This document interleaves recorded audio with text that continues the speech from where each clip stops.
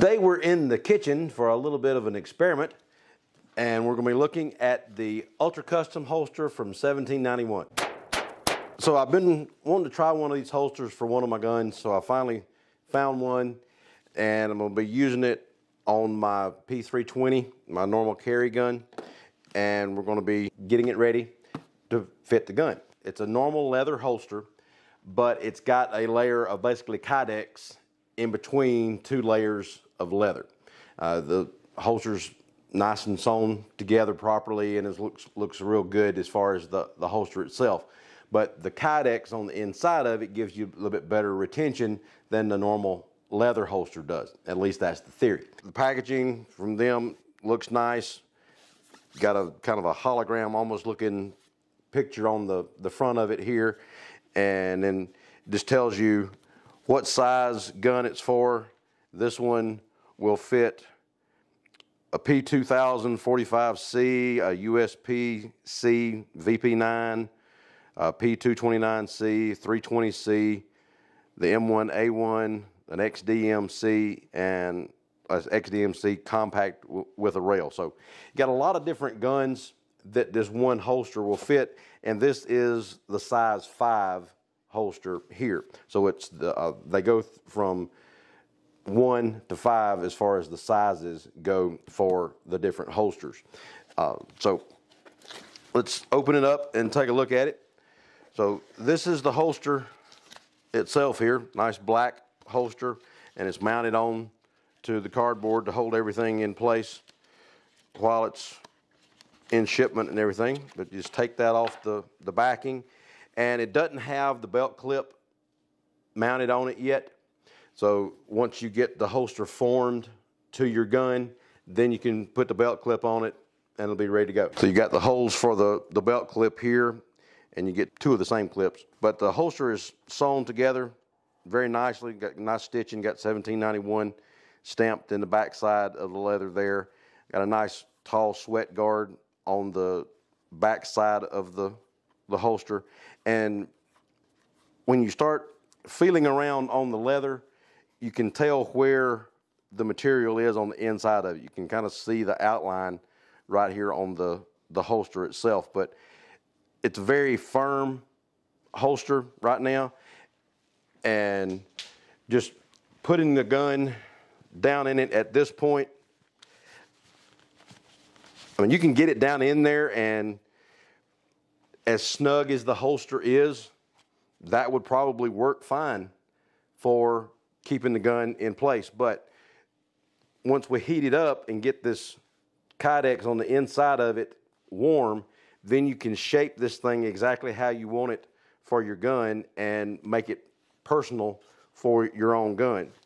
And they say in the instructions that you can do this multiple times. So if you decide to change guns and it's about the same size gun, then you can redo this whole process and make it fit another gun. So that's the holster. And then you have instructions, and then it comes with a little sticker saying this was the Guns and Ammo 2020 Holster of the Year. Some more break-in instructions here. And then this is all the parts and pieces that go with the holster.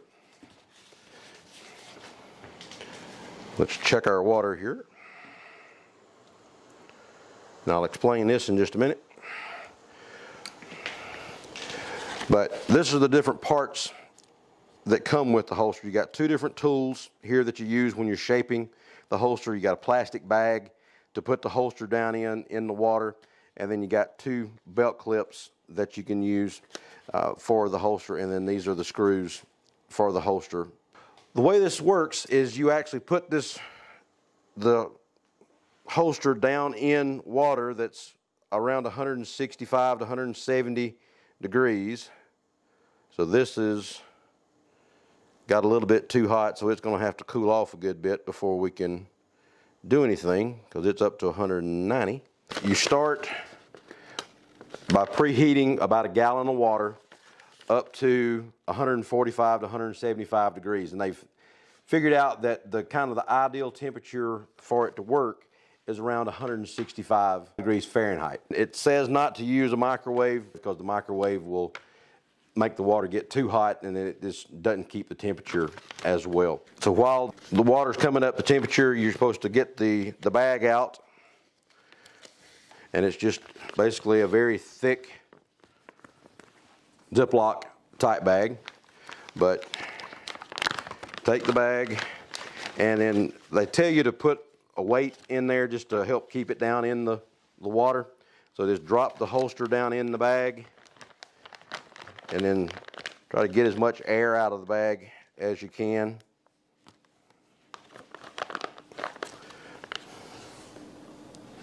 So we got that in there, and then we'll sit the holster down in the water once it gets back down to the right temperature. And then you keep it in the water for the first time for about 5 minutes, and then you check it. If it's not soft enough yet, then leave it in there for another 2 to 3 minutes to be able to get the material on the inside soft enough that you can actually form it with the different tools here. And you also use these tools when you're forming the holster. This one makes the sight channel, so you shove that in on top of your gun, and you make the sight channel for the top of the holster so that the sights don't snag on the inside of the holster when you're drawing the gun out of the holster. And then here's your belt clips, and then comes with 2 screws and the washers you need for that. And then once the holster gets up to temperature and it gets soft enough, then you take it out of the bag here, and you put the gun in it and start forming it with the tools. And for the cooling process, you let it sit for 5 to 7 minutes with the firearm in place, or until it feels like the holster's gotten hard, and then you want to take the firearm out and practice some draws with it and see if you need to tighten it up or anything. And then if you do, you just heat it back up a little bit and mold it a little bit more. Okay, so we got the water temperature back down to the top end of the range right now. I'm gonna go ahead and drop the holster down into it, and we'll leave it in there for 5 minutes, and then we'll pull it out after the 5 minutes and see how it's doing at that point. Ouch. Okay, so when we're actually going through the process with this thing, the shaping the holster is not really that difficult. You just take your hands and push it around the different parts of the gun so that it fits in your particular gun. You can use these tools, the sharp pointed one or the more rounded end, to push down into the leather and the Kydex to make it as tight as you need it. And the more you compress that down into the recesses of the gun, the tighter your fit is going to be on the leather. So once this thing actually gets nice and hard, then it's probably going to be a little bit tighter than it is now. It's still, with the leather in there, it's still got a little bit of a click to it, but not like you would hear in a normal Kydex holster. But this is still good and snug for the leather holster. I may heat it back up a little bit and tighten that around the trigger guard a little bit more, just so that I can get a little bit tighter retention on it. But with me just normally carrying the leather holster, I don't think it's going to be that big of an issue. And once you get it shaped to how you want it, then you just let it sit for a little while until it cools off, and then you can check the retention on it and see if that's going to be tight enough for what you want to do. This tool right here is going in on top of the sights, and it's forming the sight channel for the gun, so that when you're drawing the gun out, it doesn't catch on your sights. So you use that tool to form that sight channel. It just stretches the leather enough to get that in there, and you just make sure the gun's pushed in as far as you want it, and then you can form that around the end of the gun so that everything is shaped like you want it. So it seems to be pretty good right there. So we'll let that cool off. You can do it with or without the clip on there. Probably easier without the clip, that way you don't have to worry about the screws. Get it as tight as you want to on there, and then that just creates the channel for it. And for the cooling process, you let it sit for 5 to 7 minutes with the firearm in place, or until it feels like the holster's gotten hard, and then you want to take the firearm out and practice some draws with it and see if you need to tighten it up or anything. And then if you do, you just heat it back up a little bit and mold it a little bit more. For some reason, I had a leak in my bag. I'm not sure what happened on that, whether the piece of steel may have poked a hole in the bag, but I thought I had it sealed up good when I initially put it in the water, so I'm not sure why water got in the bag on that one. Let the holster cool off a little bit here, and we'll see how it's done. So we'll pull the tool out there, pull that out of the gun so you can see that the holster has retained its shape. So I've already put the belt clip on it there, but still got where I pushed everything into the leather there. So let's check the fit. So if you listen,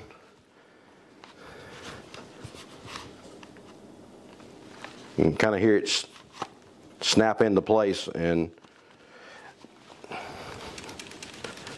I mean the retention is very good on it, because I'm having to shake it a good bit to get it out. Now I could probably heat it back up a little bit more and get it a little bit tighter around the trigger guard, but my normal holster that I carry this thing in is a leather holster anyway, that is just the tightness of the leather that keeps it in place.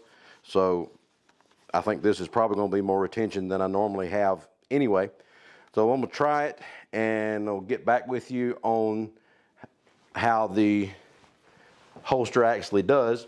So we'll do an update on this after a week or so, after I've worn it for a while, and see how it does, see how I like it.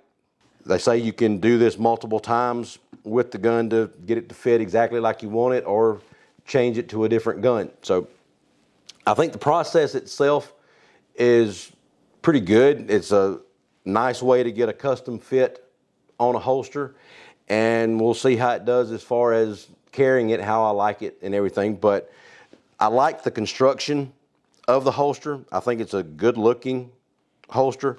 The belt clip itself doesn't have a whole lot of movement as far as being able to change the cant of the gun. It will move just a little bit one way or the other, but it's going to be more of a straight up and down carry. I like a little bit more of the forward tilt on the gun, so that may be a little bit different for me, but I think this is going to be fine. We'll try this, and I'll let you know how I like it in a few weeks. So check out doubleeaglegunworks.com, like and subscribe down at the bottom, and we'll talk to you later. Thanks. Bye.